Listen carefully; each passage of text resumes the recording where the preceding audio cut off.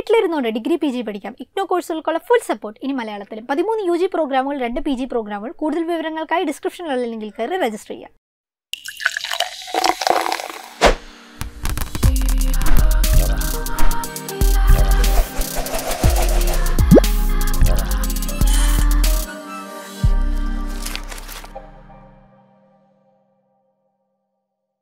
Hello, it's me Charutha from Learnwise. അപ്പോൾ മാറ്റവും ശീലങ്ങളുടെ 38ാമത്തെ ആഴ്ചയിലാണ് നമ്മൾ എത്തി നിൽക്കുന്നത്. ആൻഡ് ഈ ആഴ്ചയ്ക്ക് ഒരു പ്രത്യേകത കൂടെ ഉണ്ട്. നമ്മൾ ഇപ്പോൾ ഡിസ്കസ് ചെയ്തുകൊണ്ടിരുന്ന that habit 5 seek first to understand then to B understood എന്നുള്ള ഹാബിറ്റ് ഇവിടെ അവസാനിക്കുകയാണ്. ആൻഡ് ദെൻ നെക്സ്റ്റ് നമ്മൾ ഡിസ്കസ് ചെയ്യാൻ പോകുന്നത് സിനർജൈസ് എന്ന് പറഞ്ഞിട്ടുള്ള 6ാമത്തെ ഹാബിറ്റ് ആണ്. ടോട്ടൽ 7 ഹാബിറ്റ്സ് ആണ്. നമ്മൾ ഫോളോ ചെയ്യുന്ന ബുക്കിൻ്റെ പേര് തന്നെ the 7 habits of highly effective people എന്നുള്ളതാണ് അല്ലേ. സോ നമ്മൾ അതിനോട് അടുത്തുകൊണ്ടിരിക്കുകയാണ്. സോ 5ാമത്തെ ഹാബിറ്റ് കംപ്ലീറ്റ് ചെയ്യും, ഈ ഒരു സെഷൻ കൂടെ കംപ്ലീറ്റ് ചെയ്യും. ആൻഡ് നെക്സ്റ്റ് നമ്മൾ സിനർജൈസ് എന്നുള്ള ഹാബിറ്റാണ് ഇനി കവർ ചെയ്യാൻ പോകുന്നത്. സോ ഈ 5ാമത്തെ ഹാബിറ്റ് നമുക്കൊന്ന് ജസ്റ്റ് സമ്മറൈസ് ചെയ്യാം അല്ലേ. എന്തായിരുന്നു seek first to understand and then to B understood എന്ന് പറഞ്ഞ ഹാബിറ്റ് നമ്മളെ പഠിപ്പിച്ചത്? യെസ്, സിംപ്ലി ഷുഡ് എംപത്തറ്റിക് എന്നുള്ളതായിരുന്നു അല്ലേ. മറ്റുള്ളവരെ അവരുടെ സ്ഥാനത്ത് നിന്നുകൊണ്ട് മനസ്സിലാക്കാൻ വേണ്ടി സാധിക്കണം എന്നുള്ളതായിരുന്നു അല്ലേ.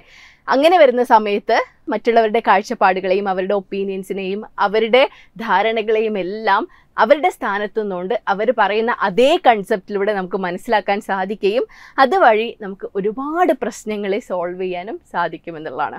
പലപ്പോഴും നമ്മളൊക്കെ ചെയ്യുന്നത് ഓട്ടോബയോഗ്രഫിക്കൽ ലിസണിങ് ആണ്. ഓർക്കുന്നുണ്ടോ എന്താണ് ഓട്ടോബയോഗ്രഫിക്കൽ ലിസണിങ് എന്നുള്ളത്? നമ്മൾ പലപ്പോഴും മറ്റുള്ളവരെ കാണുന്നതും കേൾക്കുന്നതും നമ്മുടെ ലൈഫ് വെച്ചിട്ടാണ്, അല്ലെങ്കിൽ നമ്മുടെ എക്സ്പീരിയൻസ് വെച്ചിട്ടാണ്, നമ്മളുടെ ധാരണകളും നമ്മളുടെ ആറ്റിറ്റ്യൂഡ്സും ആൻഡ് അതുപോലെ തന്നെ നമ്മുടെ കാഴ്ചപ്പാടുകളും വെച്ചിട്ടാണ് അല്ലേ.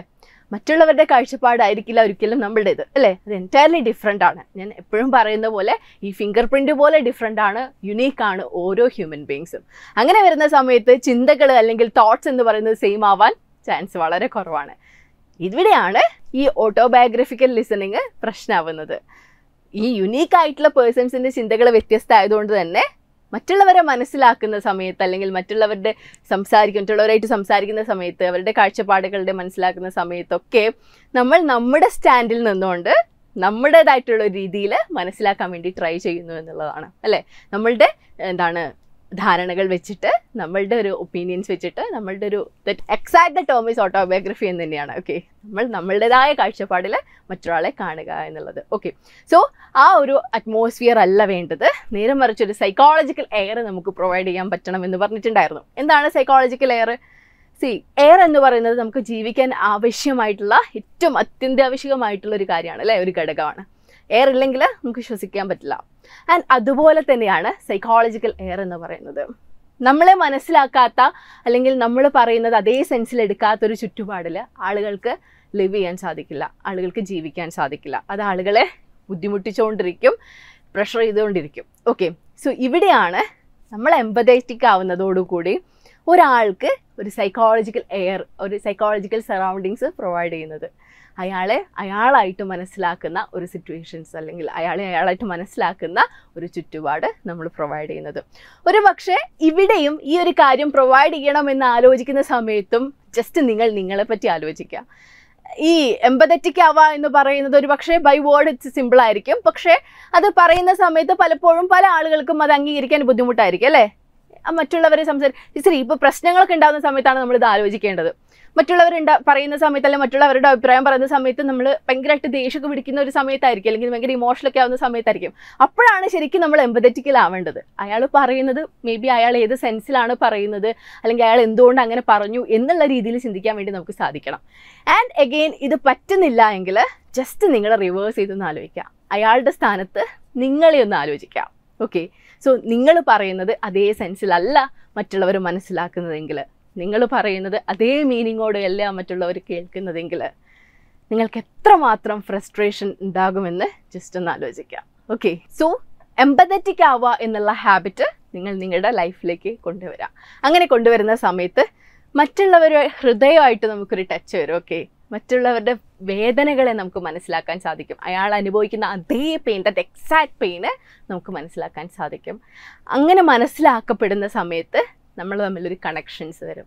ആ കണക്ഷനാണ് ഇൻ്റർപേഴ്സണൽ ബോണ്ട് അല്ലെങ്കിൽ ഇൻ്റർപേഴ്സണൽ റിലേഷൻഷിപ്പിൽ ഏറ്റവും ആവശ്യമായിട്ട് വേണ്ടത്.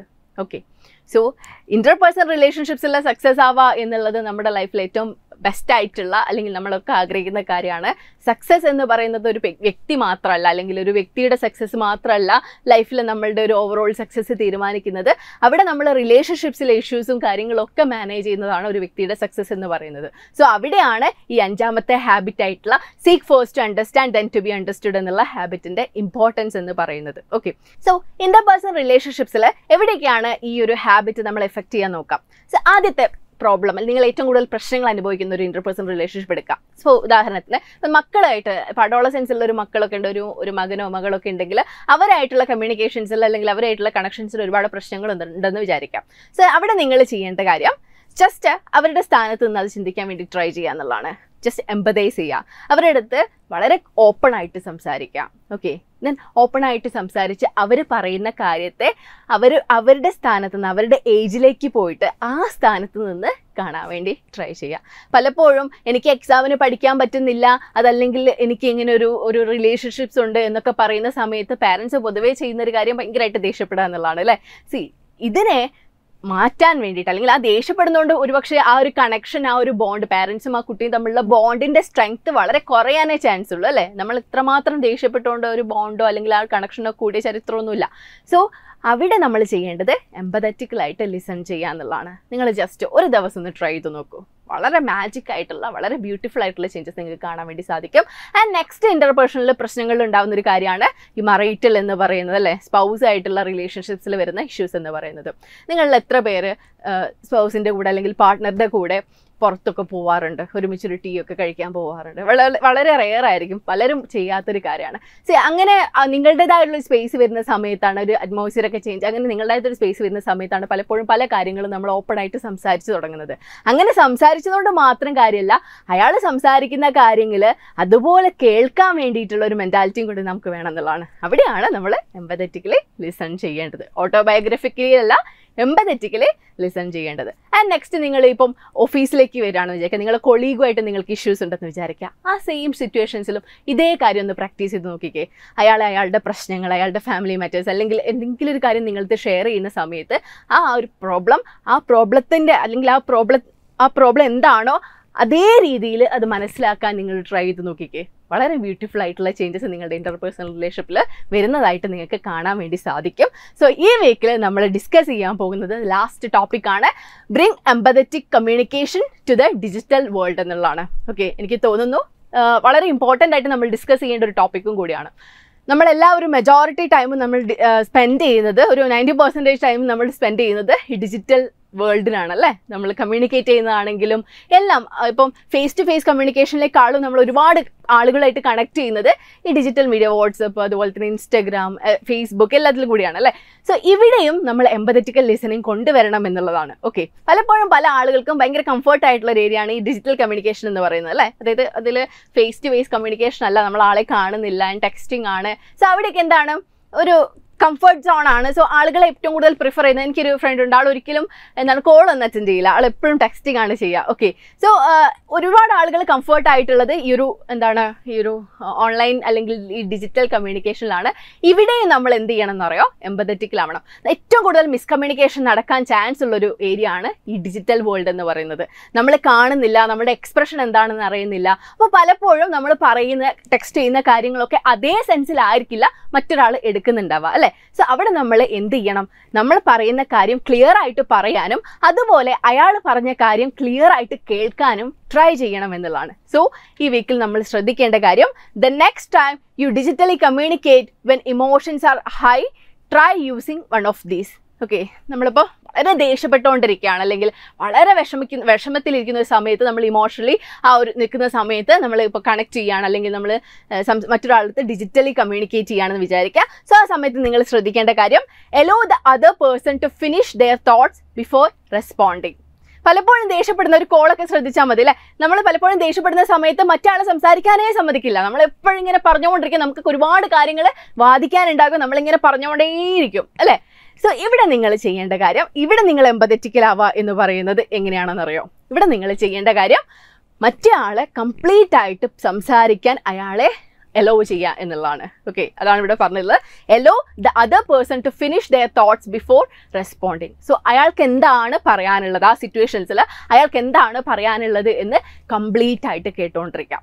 ഒരു പക്ഷേ നമുക്കൊക്കെ ലാക്കിംഗ് ആയിട്ടുള്ളൊരു കാര്യം അതായിരിക്കും അല്ലേ. ഭയങ്കര ഇമോഷണൽ ആവുന്ന സമയത്ത് നമ്മൾ ടോക്കറ്റീവ് ആകും. ആൻഡ് മറ്റേ ആൾ പറയുന്നത് എന്താണ് എന്ന് പോലും നമ്മൾ കേൾക്കാൻ ചിലപ്പോൾ നമ്മൾ ആ ഒരു മെൻറ്റാലിറ്റിയിലായിരിക്കില്ല. നമ്മൾക്ക് എപ്പോഴും നമ്മൾ പറയണം അല്ലെങ്കിൽ നമ്മൾ പറഞ്ഞിട്ട് അത് ജയിക്കണം എന്നുള്ളൊരു മെൻറ്റാലിറ്റി ആയിരിക്കും. സോ ഇത് പലപ്പോഴും പ്രശ്നങ്ങൾ കുറച്ചുകൂടി കോംപ്ലിക്കേറ്റഡ് ആക്കുകയാണ് ചെയ്യുന്നത്. സോ അവിടെ ചെയ്യേണ്ടത് എന്താണ്, നിങ്ങൾ എംപത്തറ്റിക്കലി ലിസൺ ചെയ്യാണ്. ലിസൺ ചെയ്യണമെങ്കിൽ ആദ്യം അയാളെ സംസാരിക്കാൻ അനുവദിക്കുക എന്നുള്ളതാണ്. ആൻഡ് നെക്സ്റ്റ് നിങ്ങൾ ചെയ്യേണ്ട കാര്യം, reflect there feelings and words before expressing your own. Okay, so അയാളുടെ ഫീലിങ്സ് എന്താണ്, അയാളുടെ ഇമോഷൻസ് എന്താണ്, അത് മനസ്സിലാക്കാൻ വേണ്ടി ട്രൈ ചെയ്യുക. നേരെ മറിച്ച് നിങ്ങളുടെ കാര്യം എക്സ്പ്രസ് ചെയ്യുന്നതിനേക്കാളും ഞാനിപ്പം ദേഷ്യത്തിലാണ് അല്ലെങ്കിൽ ഞാനിപ്പം വിഷമത്തിലാണ് എന്നുള്ളത് മറ്റാളിലേക്ക് എക്സ്പ്രസ് ചെയ്യാൻ വേണ്ടി നമ്മളിങ്ങനെ ട്രൈ ചെയ്തുകൊണ്ടിരിക്കും. സോ അതിന് പകരം ചെയ്യേണ്ട കാര്യം അയാളുടെ ഫീലിംഗ് എന്താണ് അല്ലെങ്കിൽ അയാളപ്പോൾ ആ സ്റ്റേറ്റ് എന്താണെന്ന് മനസ്സിലാക്കാൻ വേണ്ടി ട്രൈ ചെയ്യുക എന്നുള്ളതാണ്. And then clearly state your intent, B specific. Okay, then നിങ്ങൾ എന്ത് ചെയ്യുക, ഇങ്ങനെ അയാളെ കേട്ടതിന് ശേഷം അയാളുടെ ഇമോഷൻസിനെ അയാളുടെ ആ സ്റ്റേറ്റിനെ മനസ്സിലാക്കിയതിന് ശേഷം നെക്സ്റ്റ് ചെയ്യേണ്ട കാര്യം, നിങ്ങൾക്ക് എന്താണോ പറയാനുള്ളത് നിങ്ങൾക്ക് പറയാനുള്ള അതേ സെൻസിൽ മറ്റൊരാൾ മനസ്സിലാവുന്ന രീതിയിൽ പറയാം എന്നുള്ളതാണ്. Okay, so clearly state your intent and B specific. Okay, so ഇത് വളരെ ഡിഫിക്കൽട്ടായിട്ട് ടാസ്ക് ആണ്, പക്ഷേ സ്റ്റിൽ വളരെ ചേഞ്ചസ് ഉണ്ടാക്കുന്ന ഒരു ടാസ്ക് ആണ് കേട്ടോ. ജസ്റ്റ് ഒന്ന് ട്രൈ ചെയ്ത് നോക്കുക. നിങ്ങൾ ഭയങ്കര ഇമോഷണൽ ആയിരിക്കുന്ന സമയത്ത് ജസ്റ്റ് ഈ ഒരു തോട്ട് ആലോചിക്കുക. ദെൻ നിങ്ങൾ മറ്റുള്ളവരെ കേൾക്കാൻ, നിങ്ങൾ എത്രമാത്രം ജസ്റ്റ് ഒബ്സർവ് ചെയ്യുക, നിങ്ങൾ എത്രമാത്രം കേൾക്കുന്നുണ്ട്. അതല്ല നിങ്ങൾ അങ്ങോട്ട് ഇങ്ങനെ സംസാരിച്ചുകൊണ്ടിരിക്കുകയാണോ. ഇനി അങ്ങനെയാണെങ്കിൽ അത് മാറ്റാൻ വേണ്ടി ട്രൈ ചെയ്യുക. ആൻഡ് ദെൻ അയാളുടെ ഇമോഷൻ എന്താണ്, അയാളിപ്പോൾ ഉള്ള സ്റ്റേറ്റ് എന്താണെന്ന് മനസ്സിലാക്കുക. ദെൻ അതിനുശേഷം മാത്രം നിങ്ങളുടെ ഇമോഷൻസും നിങ്ങളുടെ സ്റ്റേറ്റും കൺവേ ചെയ്യുക. ഓക്കെ, സോ ഈ വീക്കിലത്തെ ആക്ഷൻ ടാസ്ക് ഇതാണ്. How can I listen with empathy during text, phone and email conversations? പറ്റുമോ എംപത്തറ്റിക്കലി ചെയ്യാൻ വേണ്ടിയിട്ട്? നിങ്ങൾ ടെക്സ്റ്റ് ചെയ്യുന്ന സമയത്ത്, ഫോൺ ചെയ്യുന്ന സമയത്ത്, ഇമെയിൽ ചെയ്യുന്ന സമയത്തൊക്കെ പറ്റുമോ? ഇപ്പം നിങ്ങൾ എംപത്തറ്റിക്കലാണോ എന്നുള്ളത് ജസ്റ്റ് ഒന്ന് നോക്കാം കേട്ടോ. അപ്പം അത് എവിടെയാണ് നമ്മളുടെ സ്റ്റേറ്റ് നിൽക്കുന്നത് നമുക്ക് മനസ്സിലാവും. So effective communication in the digital world requires the same intent and skills used in face-to-face communication. Communication എന്ന് പറയുന്നത് എന്താണ്, നമ്മളുടെ ഇൻഫർമേഷൻസ് അല്ലെങ്കിൽ ഇൻഫർമേഷൻ പാസ് ചെയ്യാനുള്ള ഒരു വേ ആണ് ദാറ്റ് കമ്മ്യൂണിക്കേഷൻ എന്ന് പറയുന്നത്. സോ അത് ഡിജിറ്റൽ ആണെങ്കിലും ഫേസ് ടു ഫേസ് ആണെങ്കിലും അതിൻ്റെ പേർപ്പസ് എന്ന് പറയുന്നത് കാര്യങ്ങൾ എന്താണ് സംസാരിക്കുക എന്നുള്ളതാണ്, കാര്യങ്ങൾ കൈമാറുക എന്നുള്ളത് തന്നെയാണ്. സോ ഫേസ് ടു ഫേസ് കമ്മ്യൂണിക്കേഷനിലാണെങ്കിലും ഈ ഡിജിറ്റൽ കമ്മ്യൂണിക്കേഷനിലാണെങ്കിലും എംപത്തറ്റിക് ലിസണിങ് എന്ന് പറയുന്നത് വളരെ ഇമ്പോർട്ടൻ്റ് ആണ്. And the challenge often lies in reading and relaying intent across media. So face to face communication പോലെയല്ല ഡിജിറ്റൽ കമ്മ്യൂണിക്കേഷൻ എന്ന് പറയുന്നത് കുറച്ച് ഡിഫിക്കൽട്ട് ആയിട്ടുള്ള കാര്യമാണ്. രണ്ട് കാര്യങ്ങളാണ് ഇതിൽ ഡിഫിക്കൽട്ട് ആയിട്ടുള്ളത്. നമുക്ക് പറയാനുള്ളത് അതേ സെൻസിൽ മറ്റാൾക്ക് മനസ്സിലാവുന്ന രീതിയിൽ പറഞ്ഞു കൊടുക്കുക എന്നുള്ളതും, ആൻഡ് അയാൾ പറഞ്ഞിട്ടുള്ള കാര്യങ്ങൾ അതേ സെൻസിൽ മനസ്സിലാക്കുക എന്നുള്ളത്. അയാളുടെ ഇമോഷൻ എന്തായിരുന്നു, ആ സമയത്ത് അയാളുടെ ഇമോഷൻ എന്താണ്, ആൻഡ് അയാൾ ഏത് രീതിയിലാണ് അത് പ്രസൻറ്റ് ചെയ്തിരിക്കുന്നത് എന്നൊക്കെ മനസ്സിലാക്കുക എന്നുള്ളതും വളരെ ഇമ്പോർട്ടൻ്റ് ആണ്. ഇത് രണ്ടുമാണ് നമ്മൾ നേരിട്ടുകൊണ്ടിരിക്കുന്നത് ഡിഫിക്കൽട്ടീസ് എന്ന് പറയുന്നത്. സോ ഇനി മുന്നോട്ട് നിങ്ങൾ സംസാരിക്കുന്ന സമയത്ത്, എസ്പെഷ്യലി ഡിജിറ്റലി സംസാരിക്കുന്ന സമയത്ത് നിങ്ങൾ എന്ത് ചെയ്യുക, ഡിജിറ്റലി കമ്മ്യൂണിക്കേറ്റ് ചെയ്യുന്ന സമയത്ത് എന്ത് ചെയ്യുക, ഈ രണ്ട് കാര്യങ്ങളും പ്രത്യേകം ശ്രദ്ധിക്കാം. ഓക്കെ, സോ സ്റ്റീഫൻ ആർ കോവി പറഞ്ഞിട്ടുണ്ട്, empathy is the fastest form of human communication എന്നുള്ളത്. ഓക്കെ, കമ്മ്യൂണിക്കേഷൻ ഏറ്റവും ഫാസ്റ്റസ്റ്റ് ആവുന്നത് എംപതിയിലൂടെയാണ് എന്നുള്ളത്. മറ്റൊരാളെ മനസ്സിലാക്കാൻ, മറ്റൊരാളെ ഏറ്റവും അടുപ്പിക്കാൻ, അല്ലെങ്കിൽ നിങ്ങൾക്ക് മറ്റൊരാളുടെ ഇഷ്ടം എന്താണ് പിടിച്ചു വാങ്ങാനൊക്കെയുള്ള ഏറ്റവും വലിയ വഴി എംപത്തറ്റിക്കൽ ആവുക എന്നുള്ളതാണ് കേട്ടോ. നിങ്ങൾ ഏറ്റവും എല്ലാവർക്കും പ്രിയപ്പെട്ടതാവുന്നത് നിങ്ങൾ എംപത്തറ്റിക്കൽ ആവുന്ന സമയത്താണ്, അയാളെ അയാളായിട്ട് മനസ്സിലാക്കുന്ന സമയത്താണ്, അതല്ലാതെ നമ്മളുടെ കുറേ കാര്യങ്ങൾ മറ്റൊരാളിൽ അടിച്ചേൽപ്പിക്കുന്ന സമയത്തല്ല. Okay, so B എംപത്തറ്റിക്കൽ. സോ ഇതോടുകൂടി നമ്മുടെ 5ാമത്തെ ഹാബിറ്റ് ആയിട്ടുള്ള seek first understand then to B understood finish ആവാണ്. ഇനി നമ്മൾ സിനർജൈസ് എന്ന് പറഞ്ഞിട്ടുള്ള നെക്സ്റ്റ് ഹാബിറ്റാണ് സ്റ്റാർട്ട് ചെയ്യുക. സോ നിങ്ങൾ ഈ ഹാബിറ്റ് നിങ്ങളുടെ ലൈഫിലേക്ക് കൊണ്ടുവന്ന സമയത്ത് എന്തെങ്കിലും ചേഞ്ചസ് ഉണ്ടായിട്ടുണ്ടെങ്കിൽ, അതല്ലെങ്കിൽ നിങ്ങൾക്ക് എന്തെങ്കിലും ഡിഫിക്കൽട്ടി ഒക്കെ തോന്നിയിട്ടുണ്ടെങ്കിൽ ജസ്റ്റ് കമൻറ്റ് ചെയ്യുക. അപ്പോൾ അടുത്ത സെഷനിൽ കാണാം. അതിന് മുന്നേ ലേൺവൈസിനെ പരിചയപ്പെടുത്താം. വീട്ടിലിരുന്നുകൊണ്ട് ഡിഗ്രി അല്ലെങ്കിൽ PG പഠിക്കാൻ നിങ്ങളെ സഹായിക്കുന്ന പ്ലാറ്റ്ഫോമാണ് ലേൺവൈസ്. കറൻറ്റ്ലി നമുക്ക് 13 ഡിഗ്രി പ്രോഗ്രാംസും 2 PG പ്രോഗ്രാംസാണ് അവൈലബിൾ ആയിട്ടുള്ളത്. സോ ലേൺവൈസിൽ ജോയിൻ ചെയ്ത് ഡിഗ്രി അല്ലെങ്കിൽ PG കംപ്ലീറ്റ് ചെയ്യണമെന്ന് നിങ്ങൾ ആഗ്രഹിക്കുന്നുണ്ടെങ്കിൽ തീർച്ചയായിട്ടും ലേൺവൈസിനെ കോൺടാക്ട് ചെയ്യുക. നിങ്ങൾക്ക് വാട്സപ്പ് വഴിയും കോൾ വഴിയും ലേൺവൈസിനെ കോൺടാക്ട് ചെയ്യാവുന്നതാണ്. അപ്പോൾ അടുത്ത സെഷനിൽ കാണാം. ബൈ.